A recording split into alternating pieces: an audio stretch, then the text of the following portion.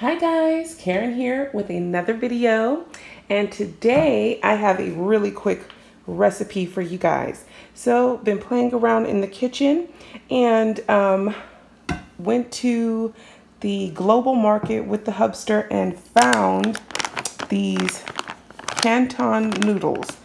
And I was intrigued by them because I was trying to find glass noodles, and I looked at the back and it said that they cook in 4 to 5 minutes. So I was like, that sounds interesting. So it's kind of like, kind of like a ramen sort of thing.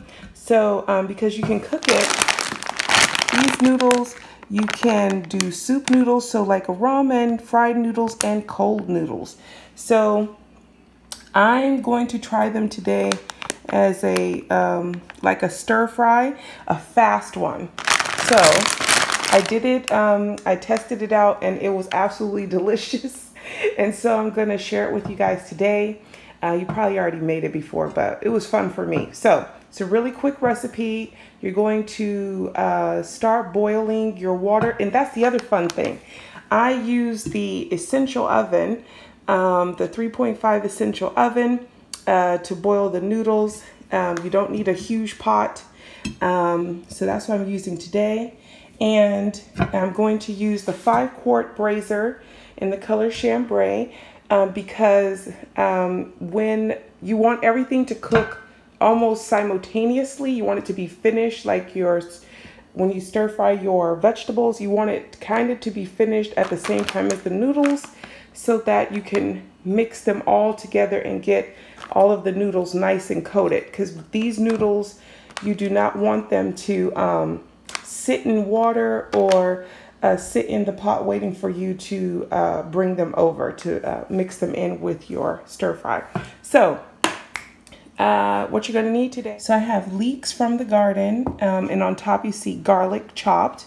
You're going to need tofu or whatever protein that you're going to use. Here I have collard greens from the garden, or you can use whatever greens you have, like bok choy, and I have some broccoli from the garden as well. Then over here I used hoisin sauce, soy sauce. I used like 3/4 of a cup of soy sauce, because remember, well, I didn't tell you. So if you cook this whole batch, it's going to serve probably about 5 people. So you want to make sure that everything is well seasoned. So in this cup, I have 3/4 cup of soy sauce. I have a 1.5 tablespoons of hoisin. Here I have the ground chili with fried garlic. I used a heaping teaspoon. You're going to need some oil, and I added a teaspoon of sugar to it as well, and garlic, 1 clove chopped. I forgot to add the mung bean sprouts as well, so I have some of those to add. So let's get into it. So I added the garlic and green onions first.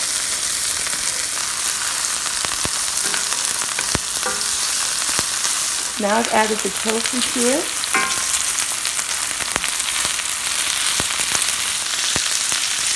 Now I've added the mung bean sprouts. And now I'm going to add the broccoli and the collard greens. Add my sauce.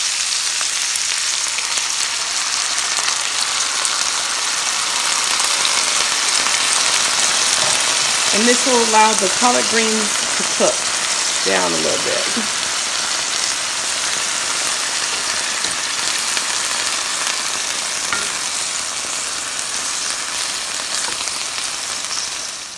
Now that our water is boiling, I'm going to add the noodles. As you can see, they're pretty easy to manipulate, and they just break apart by themselves in the water. And yeah, in about 3 or 4 minutes, they'll be done. Okay guys, remember these noodles are true to their cooking time. So you want to avoid them getting soggy.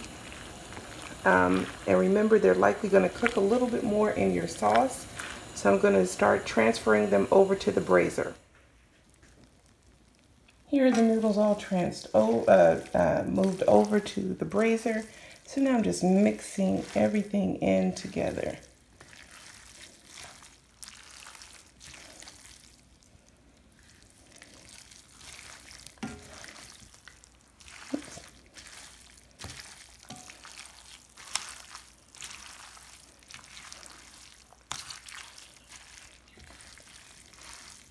I'm going to finish mixing this and show you guys the final product. Okay guys, this is the final product. It tastes delicious. You guys should try it. One thing that I found that I really like about the noodle is that it holds its bite. So it's not going to get super soggy or anything. Once it's mixed with your sauce, it stays the same. It's absolutely delicious. Try the noodles if you find them. Like I said, I got them at my local global market. And I'll be running back to get quite a few packs of them. This is a really simple recipe. The longest time will be chopping your vegetables. You can use bok choy, you can use whatever. I just chose to use the items that I had readily available from the garden. The garlic was not from the garden, but the broccoli, leeks, and the collard greens were. And yeah, I hope you guys found this recipe helpful and quick and easy. Let me know if you're going to try it in the comments below, and I will see you guys in the next video. Bye!